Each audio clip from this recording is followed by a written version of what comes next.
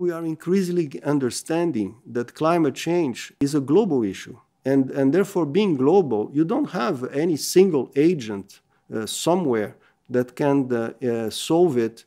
You need to accept that because it is a global phenomenon, you need global cooperation and you need global coordination. And of course, you need it among the community of central banks, and that's what we are doing with the NGFET, but you need also cooperation with national governments, with treasuries, with development banks, with regulators, with the private financial sector, with standard setters, with international financial institutions. And of course, you need to sort of enroll into this goodwill of cooperation the whole private sector and civil society.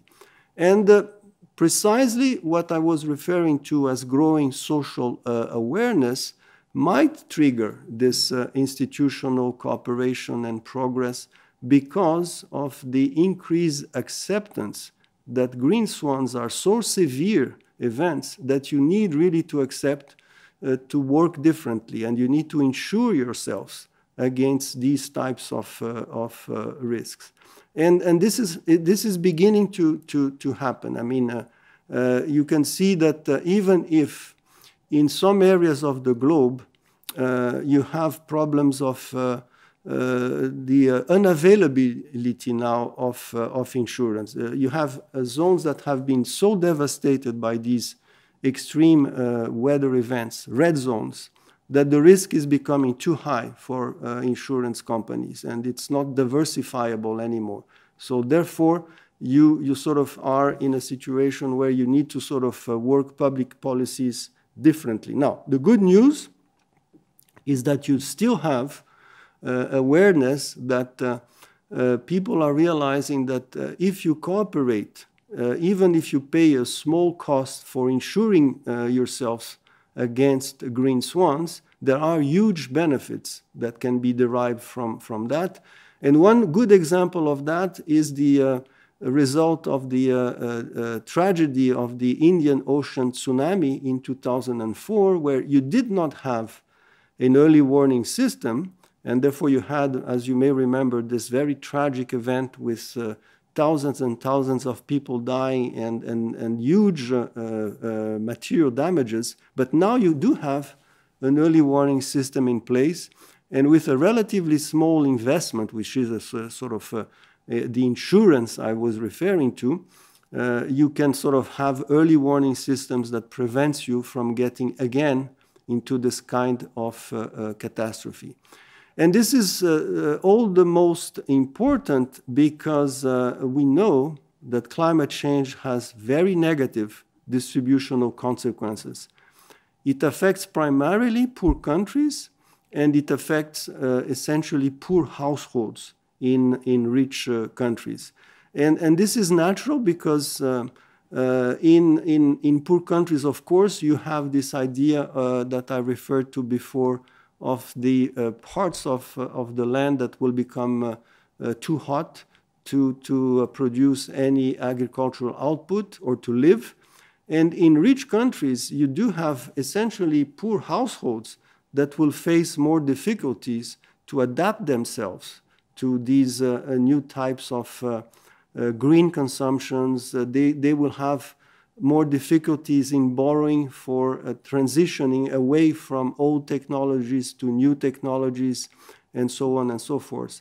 And therefore, we have, when we look at policies that address climate change-related risks, we need to think of the distributional consequences of these policies because they tend to affect more dramatically poor households in our societies. Just a simulation of showing this, you have models that have been run. The graph on the left pictures the effects on GDP, on growth of GDP per capita across the various deciles of the distribution in our societies. And you can see that these negative effects of climate change, they have a much more contractionary negative effects in the poor households of the distribution that are more on the left of the deciles rather than on the more wealthy ones that are more on the right of this graph. And this is because of, let's say, these multi-dimension elements of inequality that you can have in the graph on the right, because poor people are more exposed to climate hazard. They cannot adapt fast enough. They have less ability to cope with dramatic weather events, and therefore they suffer a disproportional loss in terms of their assets and their income. And of course, this creates a spiral of inequality for these types of events. And this is just an illustration of that, the fact that you need to consider these distributional consequence of climate change events, particularly in the official development assistance, ODA. You have here the percentage of environmental ODA as a percentage of total ODA. I think it's important to remember advanced economies and countries that are wealthier, that they need in their policies for development assistance to consider these distributional consequences of climate change. Now, let me move to the sort of first type of policy implication for addressing green swans. And one of them is green finance.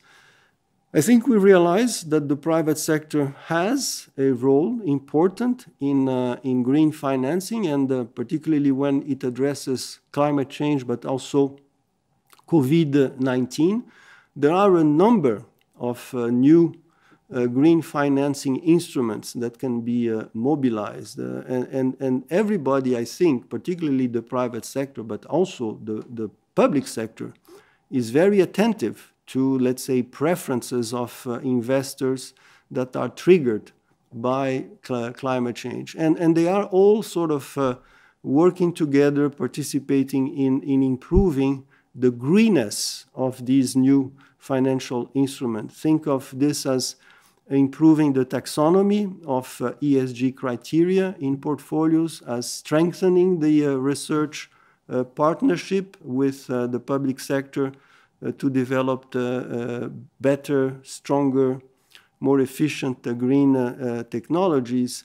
And I think what we can sort of say is that many firms, many leaders in the private sector are precisely learning from the COVID-19 and understanding that our societies need to become more resilient. We need to understand better the alternatives to sort of being subject to the vulnerability of climate change, and including by looking at the location of our production plants, by looking at, let's say, the carbon content of the products that we offer.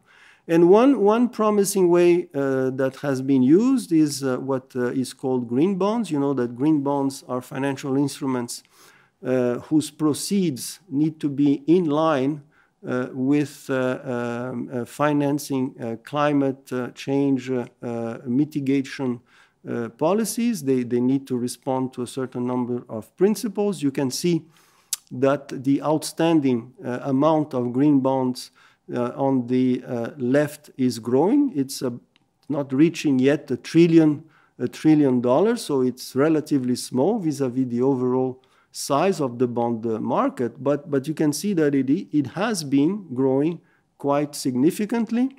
The BIS, where I work, is also using green bonds as a tool for having our clients, our central bank community members investing in our green BIS pool.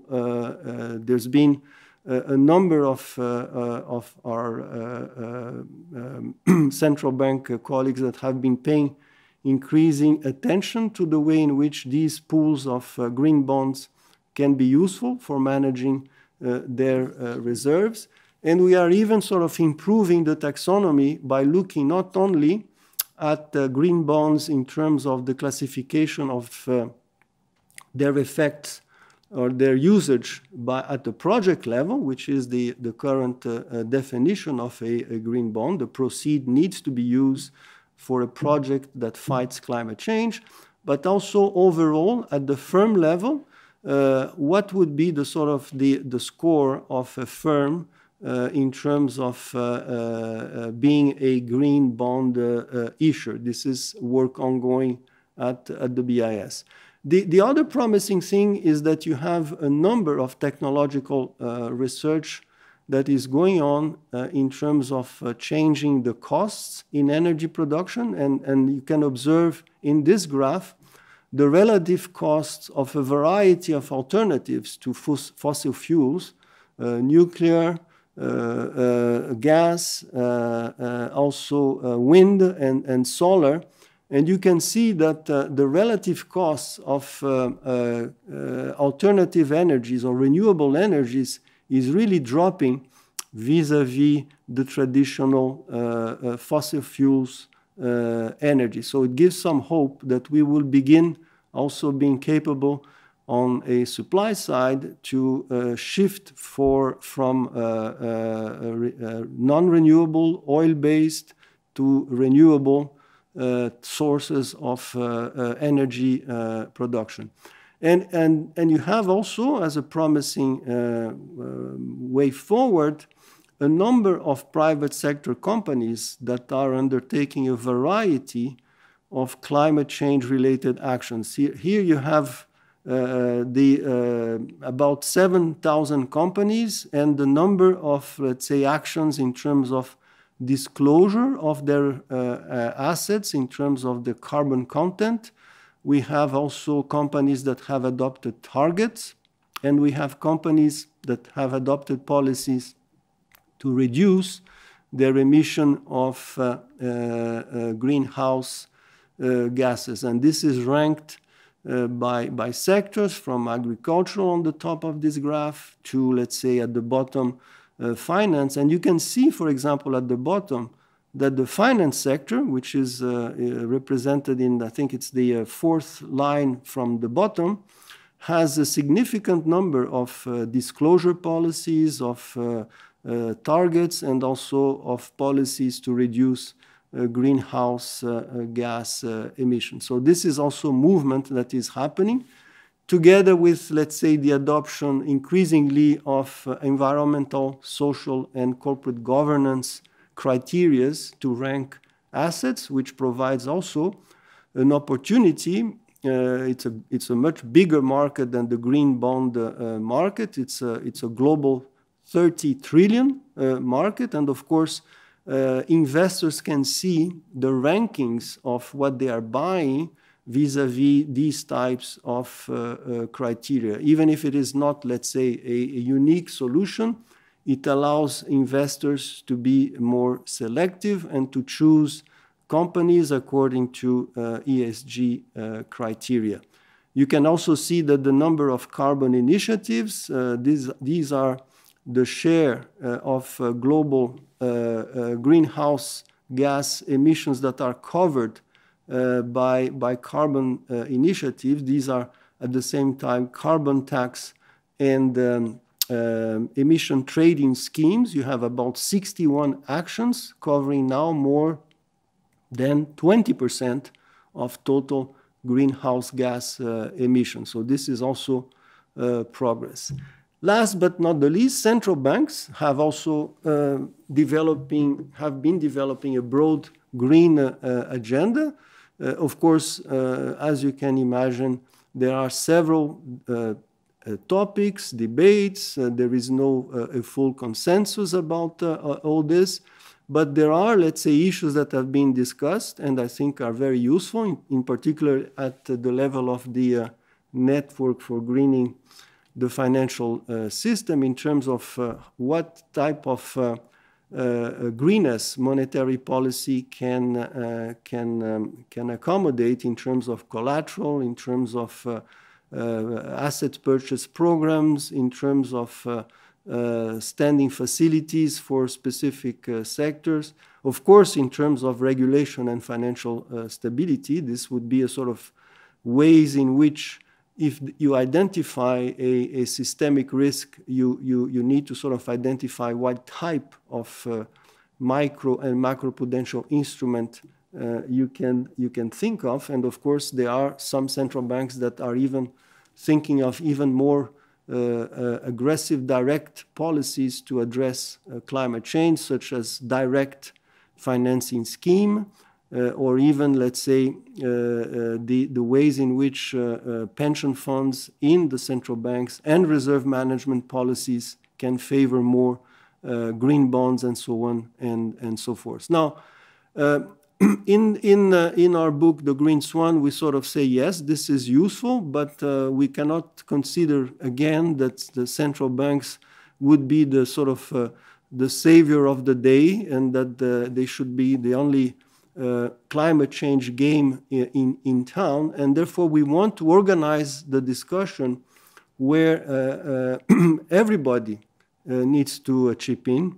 As I mentioned before, this is a game of coordination, and that's why the central bank community is really working very hard at the NGFS, but also discussing very pragmatically the various types of approach that each member of the community should consider. Should it be more aggressive in intervention, or should it sort of be precisely in order to preserve the independence of central bank, which is an important element of credibility of interventions, a sort of separation between what it can do for financial stability and the inclusion of additional objectives in terms of the mandates of central bank.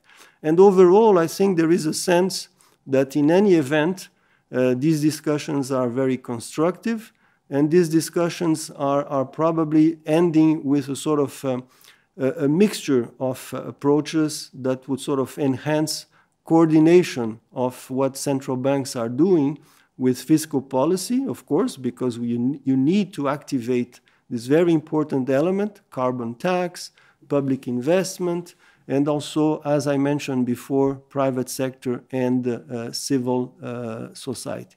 Finally, let me sort of look into the challenges and opportunities for using the green recovery to fight climate change.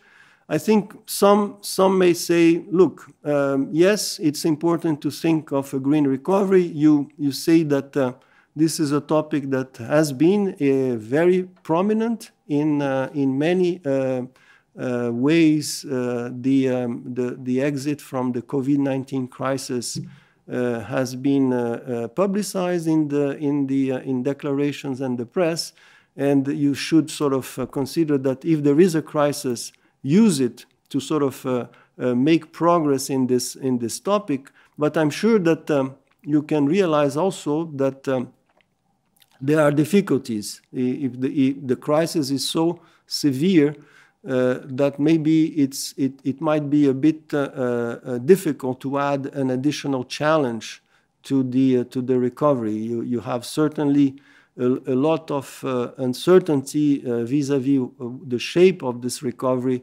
not to add a different element that would make things perhaps a little bit more complicated. But on the other hand, I think there are many that are saying, look, we are so much now more aware of the consequences of climate change that you really need to sort of consider that this is a unique opportunity to exit from the COVID-19 crisis, and at the same time not to waste it, and to sort of work very hard towards triggering the elements in the recovery that will allow us to move towards a lower carbon economy, both by actions on the supply side and also on the demand side of the policies of the recovery. And of course, you can say, look, The trade-offs are relatively clear in this little matrix. You can sort of either construct a recovery program with a bit more emphasis on consumptions or on investment, the pink column or the blue column, and you can sort of construct the recovery using a bit more brown goods and services readily available, or using at the bottom more or betting on more green goods and services in the recovery. And you can see in the quadrants of this matrix that each of these alternatives have pros and cons. I mean, if you think of, for example, the ideal situation where you use more investment and you use more green goods and services, of course it would create it might create a virtuous circle for innovative industries, but it might take a little bit more time. So how would you cope with this time inconsistency when you need a fast recovery, and who is going to be financing these new investments? If you want a sort of a graphical illustration of the trade-off, this is, let's say, a view where if you are focusing on, let's say, recovering fast, and if you need to sort of really look at the speed of the recovery above anything else, then perhaps, yes, a brownish recovery might be faster, and you sort of pay less attention to the green content of the recovery, which is the sort of the shape, the dotted line in the recovery. This graph portrays, let's say, the growth of GDP before, of course, I mean, the fall that is due to COVID-19, and then the sort of recovery in which we are, and then what would be the alternatives, either a greener recovery or a sort of a more brownish recovery to get us out of the crisis. Now, you can also have this other view, which is, yes, perhaps it is difficult, but if you sort of, if you are capable of mobilizing the financing for this transition in terms of strategies to mitigate and to adapt our societies towards a lower carbon economy, you can at the same time get the recovery, but have a recovery that is even more expansionary than the brownish one, because you will sort of having the possibility to financing to trigger investments, productivity gains, new practices, new types of processes, and so on and so forth. And this is the illustration of the same graph when you push the dotted line of the first type of green recovery to a sort of second type of that is much stronger in investments, much stronger in alternatives, to precisely get more productivity and faster growth. So this would be a sort of the ideal situation. Is it possible? Well, you have some studies, precisely the one that was led by Nick Stern and Joe Stiglitz and the University of Oxford, that portrays in this little graph the types of policies that you can mobilize for the recovery. These are the little dots that you have in this graph according to two axes. The x-axis is the multipliers, the sort of the multipliers of activities that these policies might have, and on the y-axis, the potential of these policies to trigger a positive change in climate. And of course, the ideal situation is to be in the northeast quadrant of these policies, which combines at the same time high positive impact for the climate and high fiscal multiplier, meaning that it triggers more activity, more employment, more business, right? And if you look at, let's say, what could these policies be? The policies would be the Y, T, X's in the northeast quadrant. You can see that they are precisely policies related to investment in green infrastructure, policies related to investment in clean energy, policies related to increase the spending in R&D technology for green, and so on and so forth. So these would be the sort of the candidates for having at the same time a fast green recovery and at the same time a recovery that would trigger activity, employment, and of course distribution of income. And this is confirmed by another study by the OECD that looks at what sort of green content the recovery that have been put in place by OECD countries have been characterized by. And you can see that in this table you have by sector, energy, aviation, and so on and so forth, the type of policies that have been put in place, tax reduction, R&D subsidies, and so on and so forth. And you can see that, of course, the ones that have the most green impact are the ones that relate to the energy and the transportation sector. These are, again, from the same study of the OECD, the types of R&D environmental spending vis-a-vis total spending in R&D by countries. You can see that we can certainly improve that. We can certainly learn from the studies that I mentioned before. And you can certainly here, these are the sort of the percentage of fossil fuel support or subsidies, if you wish, as a percentage of GDP.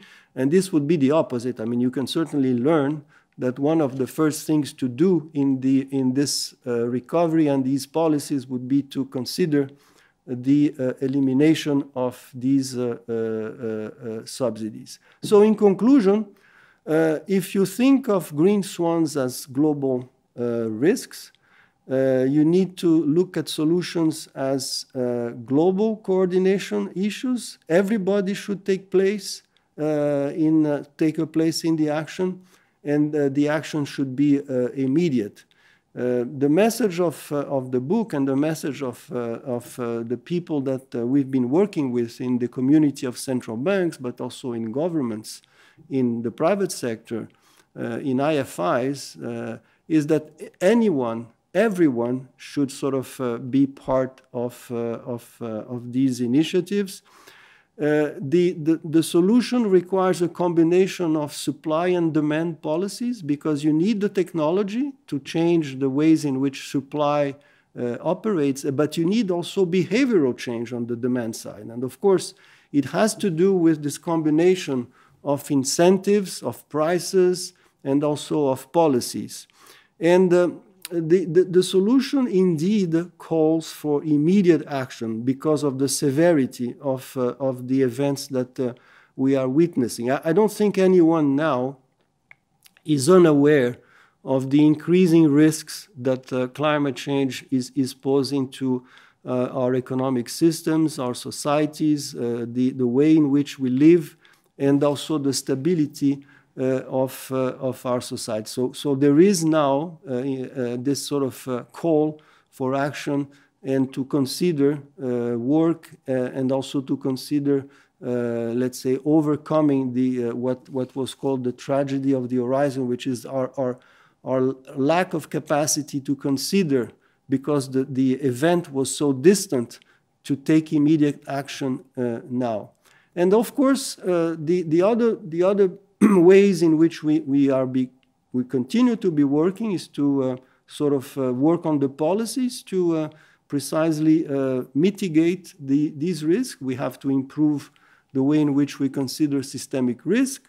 We need to improve the information of consumers, the way in which they look at the price of products and they see the carbon content of that through a way in which carbon pricing takes place at a sufficiently meaningful level.